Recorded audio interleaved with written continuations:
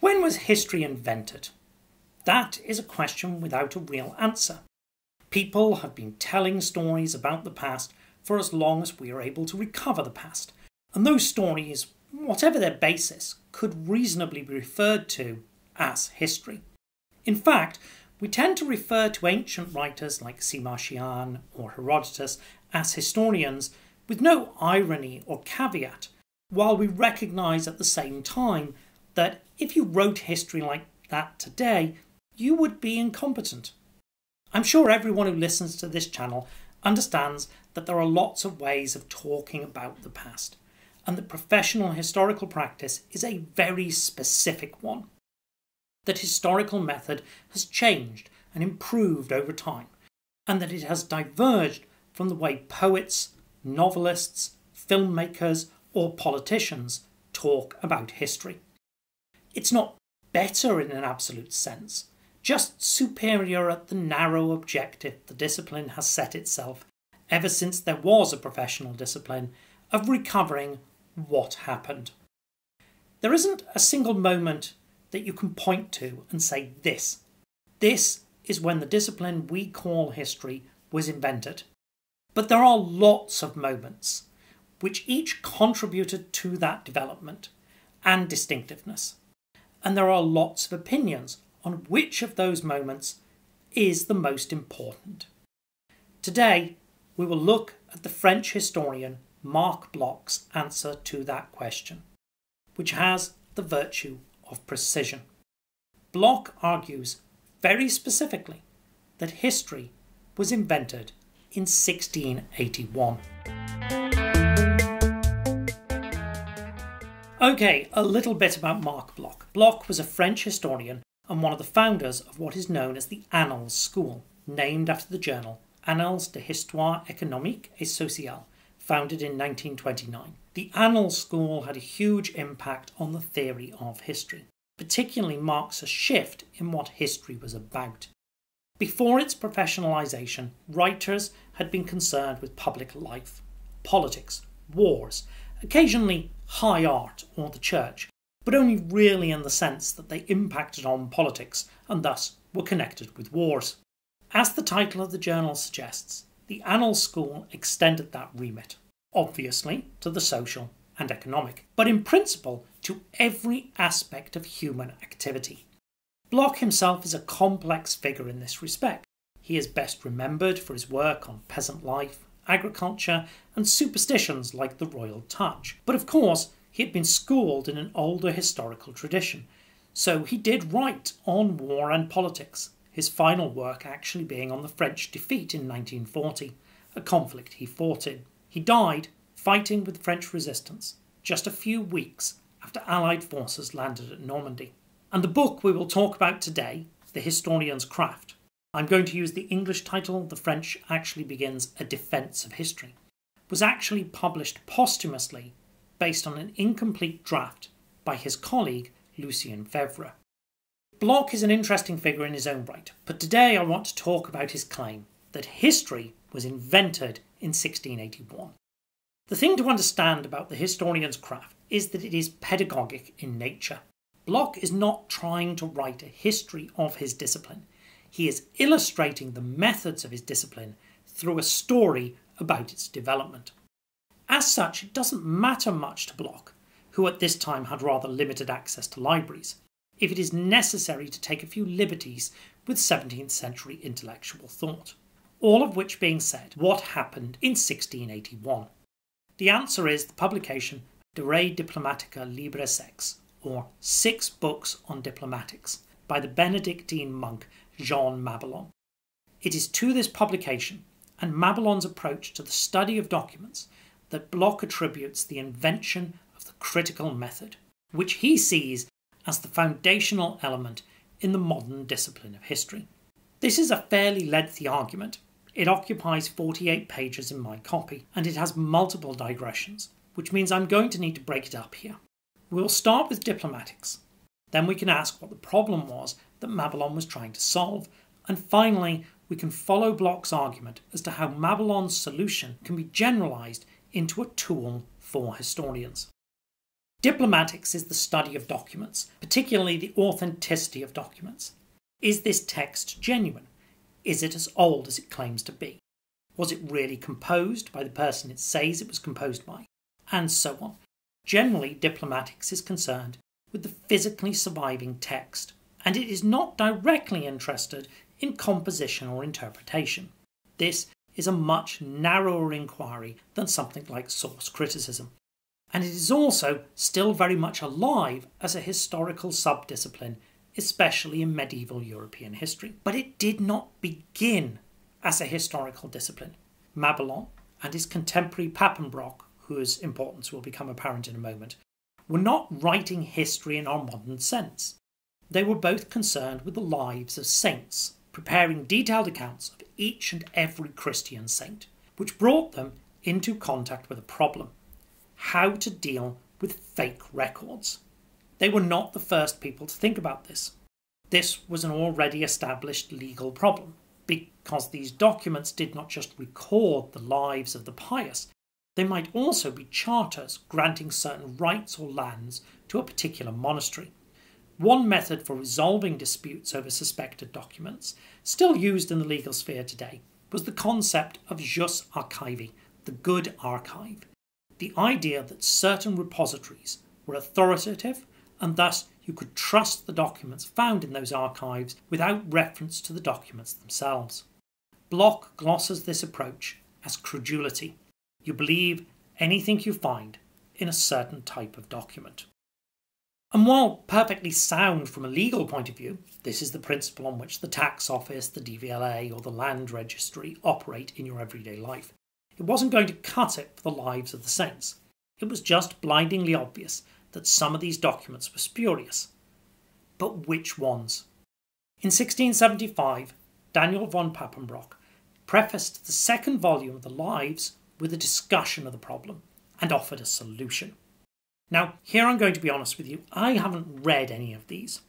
All of these 17th century works are accessible online, but as far as I know, there are no English translations. You need to read them in Latin, and the bulk of the scholarship on them is in French and German. But this doesn't really matter because this is not history. It's just a story Bloch wove to illustrate a methodological point. Papenbrock's solution was scepticism. He knew some of the documents were fake. So, he argued, you should discard all of the documents which give any reason for doubt. This had some political implications. There were some very old charters in the monastery of Saint Denis in Paris, and their age alone would raise doubts. But these charters were central for the Benedictine order, Mabillon's order, which could not simply accept their dismissal. Obviously, given that Papenbrock's position was a sincere attempt to overcome clear problems with credulity and the concept of jus archivi, these documents could not be honestly defended simply by asserting Saint Denis' reputation. What Mabillon needed was a better criteria for sifting the documents, one which did not require significant numbers of legitimate documents to be thrown out with the spurious ones. And it is this approach, diplomatics, which he laid out in response in 1681, and which, though not as neatly as Bloch implies in his account, won the day and became the standard historical approach. Mabillon rejected the idea of assessing the documents either by reference to an external authority or by individually examining them. Instead, he argued, you had to see the documents as a group and make a careful study of every aspect of them in order to understand the language, procedure and habits of the people who wrote them and thus weigh their veracity. Bloch describes it as follows. We can never establish a date. We can never verify.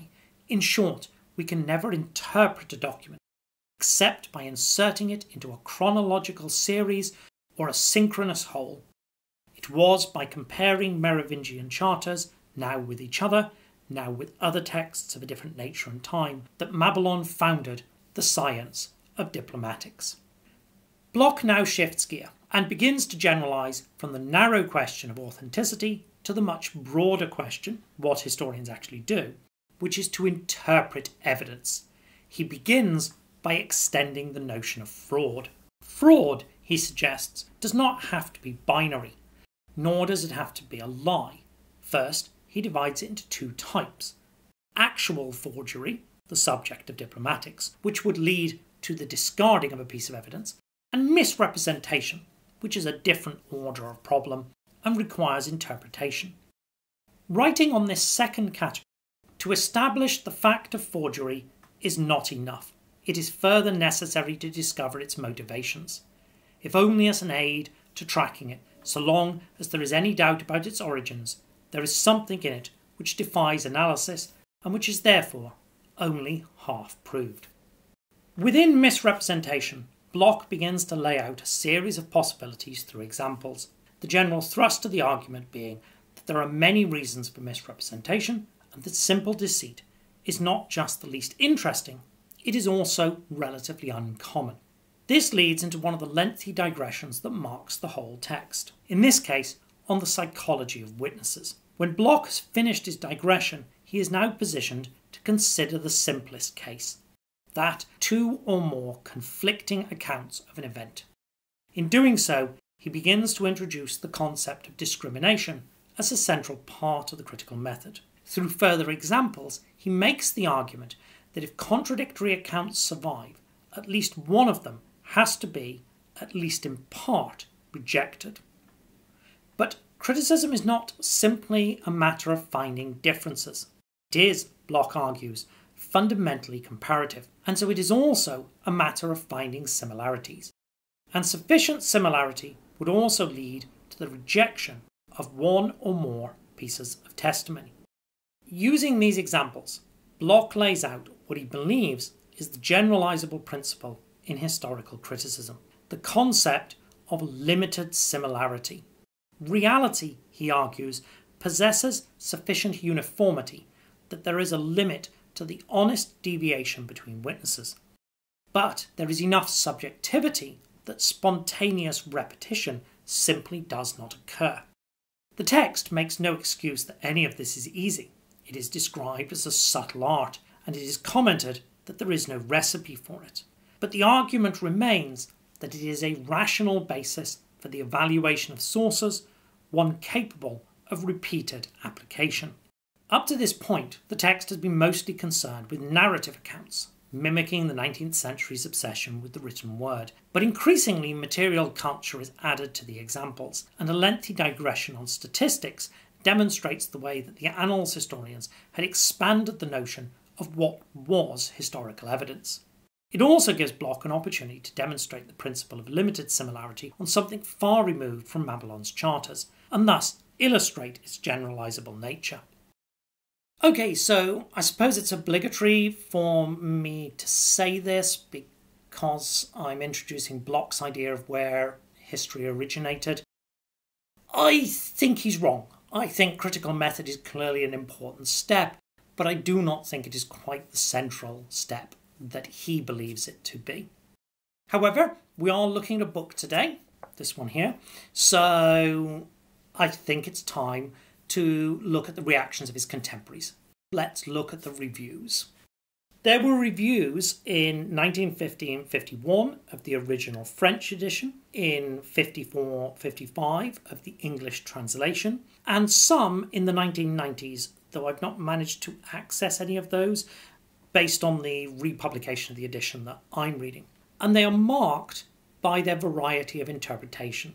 Some reviewers focus, as I have, on Chapter 3. Others think Chapter 1 or 4 are the critical elements. Febvre, Bloch's colleague who wrote the introduction, thought that the really interesting stuff was actually in the unwritten chapters that would have followed. For some, this is fundamentally about the philosophy of why history is done, and the examples of practice are trappings. For others, it is essentially a handbook of how you do things, and the philosophy is derivative.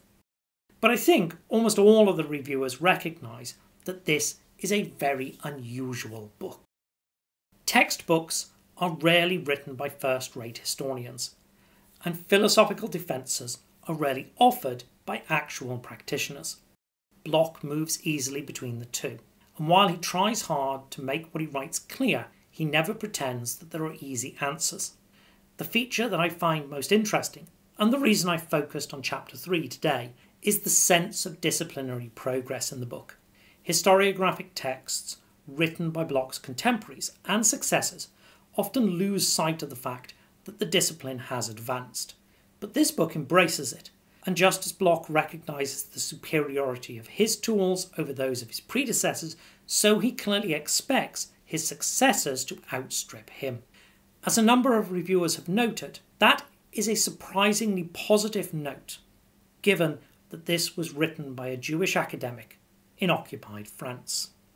Finally, what would I recommend as a reading? So this is usually something that I do at the end of talking about any particular book, is to suggest a particular section that I think would make an interesting reading.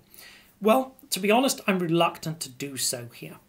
I'm not sure there is a substantive section you can read and get a flavour of the whole or any key argument. Reviewers have widely disagreed over which part is most important. My inclination is to say you should just read the whole book. There is no chore in that, and while it has dated, it's still close enough to our modern practice to seriously engage with. On the other hand, if you were to break it up, I don't think it is useful to try and pick out a lengthy substantive part as representative. The book is just packed with ideas, and if you want a classroom discussion, you would be better off taking just one point and using that as a seed to develop. In fact, that's what I ultimately decided in this case. Rather than just pick one particular section out, I thought I would defer the recommend readings to a new video, and for that I will prepare a list of what I think are the most interesting questions that Bloch raises.